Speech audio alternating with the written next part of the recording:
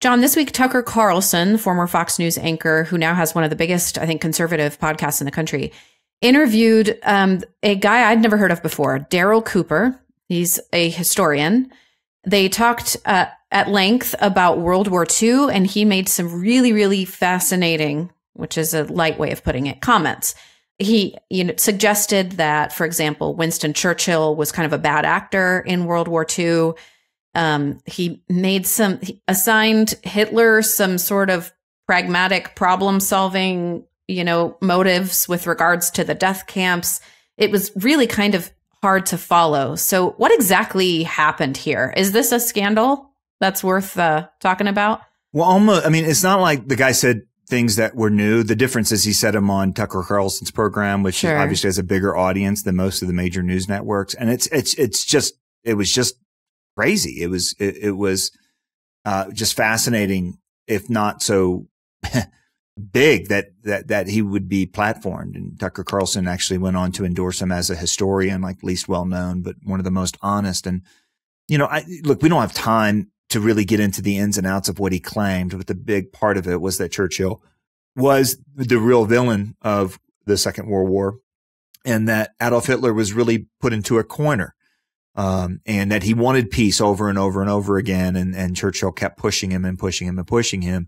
And that includes kind of, ending in this position where they had no choice but to deal with all the POWs by launching this thing called the Holocaust. Now, to be clear, the guy did turn around and say, Hitler's not blameless and he is guilty and all that sort of stuff. But it was a way of justifying some of the worst atrocities. And then on a Twitter thread afterwards, he kind of doubled down on those claims. I mean, it was just really something. Now, what is there to say? The specifics on this are not historically up in the air, of the evil that was done by the Nazis, the Third Reich, led by Adolf Hitler, who had written about what he wanted to do and continuously talked about what he wanted to do, and then did what he said he wanted to do over and over and over. Like that stuff is not up for grabs. The fact that Hitler made certain promises and overtures of peace that he didn't mean, and then turned around and undermined it, that stuff's all historically verifiable. So the selective use of data to prove the thesis is troubling. The fact that it was done on such a big outlet is even more troubling. And that points to something that we were talking about this in the editorial meeting, and Tim and Shane, two of our colleagues, I think we're really kind of wrestling with this well.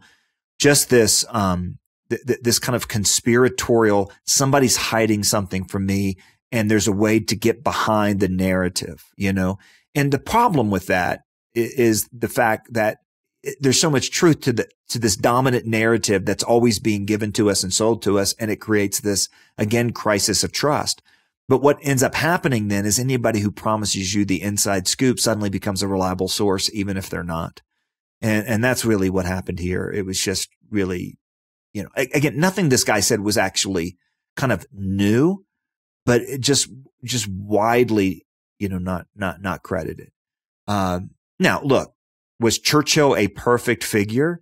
No. And he certainly wasn't. And he pushed back on those details, looking at certain ways that Churchill was morally, guilty of different things as the explanation that Churchill's actually the villain of the entire story. And again, not the case. So, the specifics of this, I think, are pretty thoroughly studied and adjudicated and so on. But I think we need to be careful in our, in this the moment where there's a crisis of trust, to become so cynical that anybody that promises us the inside scoop suddenly becomes a trustworthy source. Mm. It's just really, not the case. And I think also there was a part of this that made me think of our conversation last week, the conversation about ideology versus worldview, right? And that when you kind of superimpose an ideology, and an ideology tends to divide people who believe in the ideology are good, people who don't as bad. We're the good ones, they're the bad ones.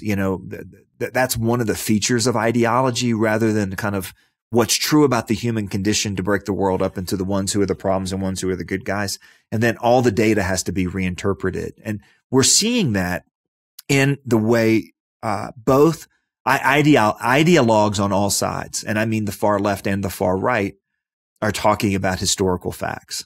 And this is an example of that this week. So it was troubling. I honestly wouldn't spend a whole lot of time, talking about this normally if it wasn't so loud, even today on social media. It's kind of like the headline here. And, for everyone to know in case anything crazy happens the next 2 days, we're having this conversation on Wednesday, which is a little bit earlier than normal. But I think it is an example of that kind of the difference between ideology and worldview, another way of drawing that distinction. Here's a good one, just pulling the whole conversation we've had today together. Should denying the Holocaust, now that's not what this person was doing, but should denying the Holocaust be illegal? Because it is illegal in, I think, Germany and Poland. It might be illegal in France. So should it be? Is that a good thing? You've got, 30 seconds. Let's hear it. In 30 seconds, let me address that one. I mean, look, there is limits to freedoms. You can't yell fire in a crowded theater is the famous example. Why? Because of these ideas and the harm that they create. It gets more difficult when it's harder to tabulate the immediate harm factor. And I think, when you're coming out of World War II, the danger and the harm of denying the Holocaust is immediate and obvious and clear. Should it be protected in that sense as being irrefutable? Absolutely not. And that's the other thing is sometimes the way we think about speech and our misunderstanding of freedom is that you can't actually refute it. Free speech means you can say it and then it's fair game and people can beat it up. And I do think that by and large, if we're looking to the state to be the arbiter of what's true, again, the state's job is to protect the rights, and to guarantee the rights, not to make the rights. They're not the source of the rights. And I think that we need to keep this space created for absolute refutation. That's what's so crazy, about so many of the compromises of speech in the West, in America in particular, that you're just not allowed to say, oh, this is actually wrong. You know what? Boys don't menstruate.